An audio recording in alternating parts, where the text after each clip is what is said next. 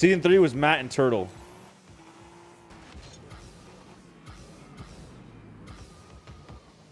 Matt was like unreal at the time. Matt, I mean, we all say this. A lot of pros say this still. If Matt like just didn't was like weird about Rocket League, if he wasn't weird with it, like he basically just like lost motivation completely and like didn't want to play anymore and like thought it was like just dumb to play Rocket League.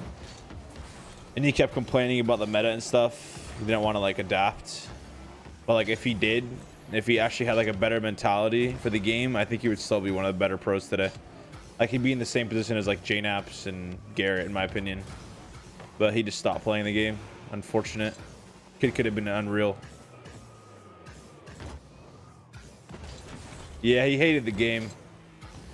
But he could have been insane. Dude just didn't want to play the game.